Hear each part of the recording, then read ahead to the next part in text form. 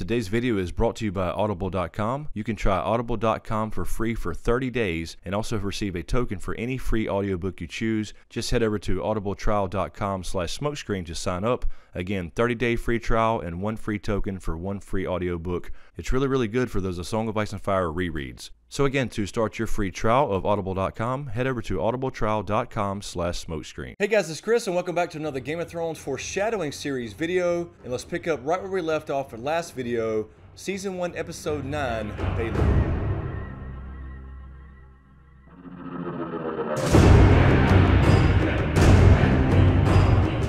Hey guys, it's Chris and welcome back to SmokeScreen. So let's jump right in right where we left off in Episode 9 of Season 1, Baylor. And in our first scene here, we have Robb and the Northern Army riding across the Twins after they got permission from Walder Frey.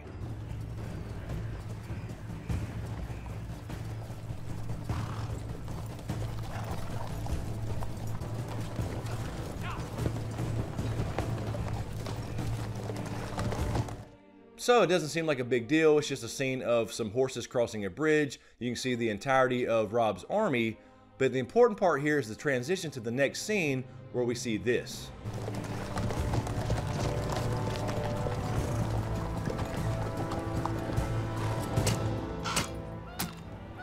So basically you just saw the Starks, you saw the Stark banners and the Stark army, and it switches directly over to Maester Aemon chopping up meat. And of course that kind of tells us visually what the Starks would actually become, because we do see all this. The Lannisters send their regards.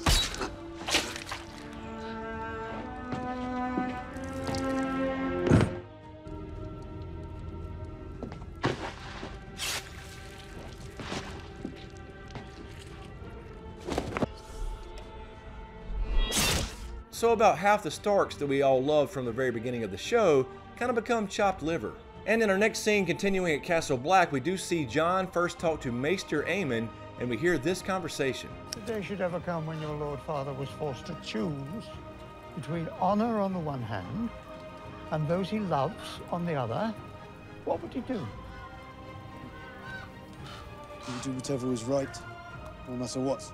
So he talks about Ned Stark and what he would do, and of course we know the honorable Ned Stark would lie if it was to protect his family, and of course for 14 years, at least in the books, he chose to keep this a secret.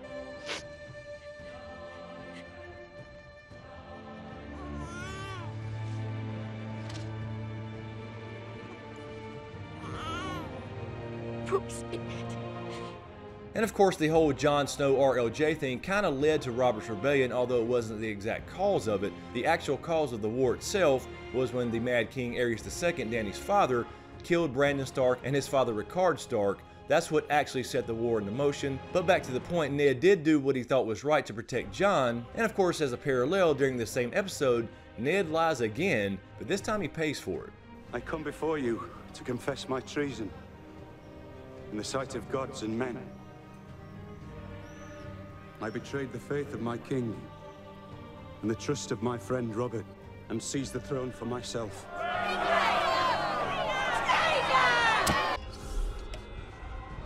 And as Maester Aemon and Jon continue the conversation, we hear this. Oh, we all do our duty when there's no cost to it. Honor comes easy then. Sooner or later, in every man's life, there comes a day when it is not easy. A day when he must choose.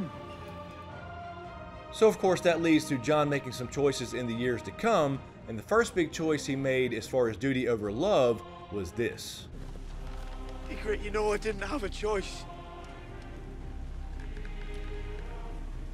You always knew who I was, what I am. I have to go home now. And also as kind of another parallel to this conversation, in Season 7 we saw this. You don't need to choose. You're a Greyjoy. And you're a Stark. So of course in Season 7 we did see Jon tell Theon he did not have to choose, that he was a Greyjoy and a Stark. But of course that brings up the question in Season 8, will we see Jon have to choose or even make a choice being a Stark and a Targaryen himself? And then this conversation continues as Maester Aemon tells Jon this. The gods were cruel when they saw fit to test my vows. I waited till I was old when I heard they had killed my brother's son and his poor son and the children, even the little children. When I had refused the throne and he was followed by his son Aerys. Aemon Targaryen.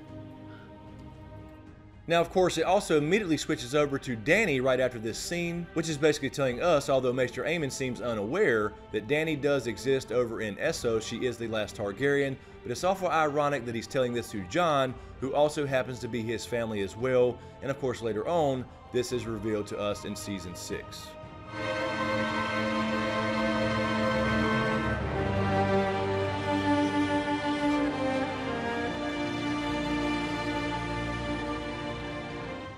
And along these same lines, Jon figures out who he is, that Maester Aemon is in fact Aemon Targaryen, who turned down the crown. And this is all built up to RLJ as well, because later on, of course, we do see him in the Tower of Joy being born. And this past season, in Season 7, we did learn Jon was actually Aegon Targaryen when we saw this. Is Aegon Targaryen.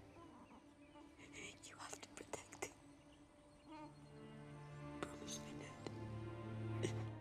And of course, as I just mentioned, it did switch over to Dany immediately after Aemon tells Jon that he has lost his entire family. But immediately after this conversation, we do see a quick scene with Drogo and Dany.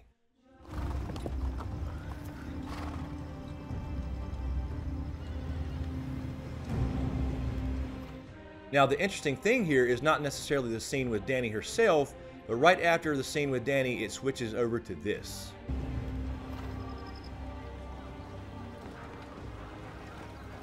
Sense, but he does have a certain mindless, provincial courage. So it immediately switches over to the Lannister flag as we see Tyrion walking towards the tent, and later on in Season 5, we would see this. Who are you? I am the gift.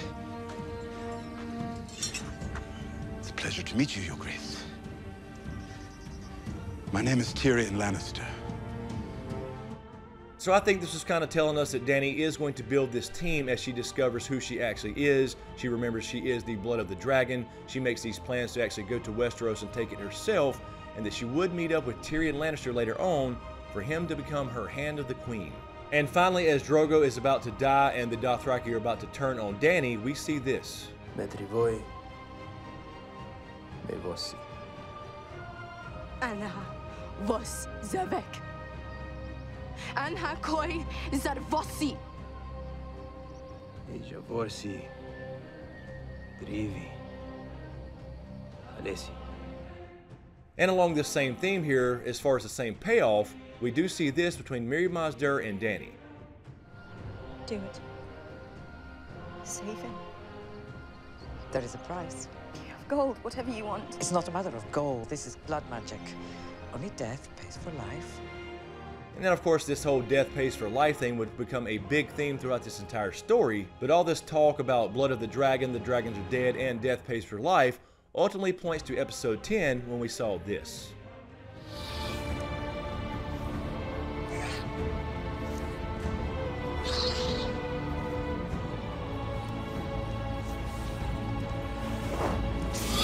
Alright guys, that'll do it for this episode. Let me know what you think in the comments below. And as usual, thank you for all the support, especially to you guys on Patreon.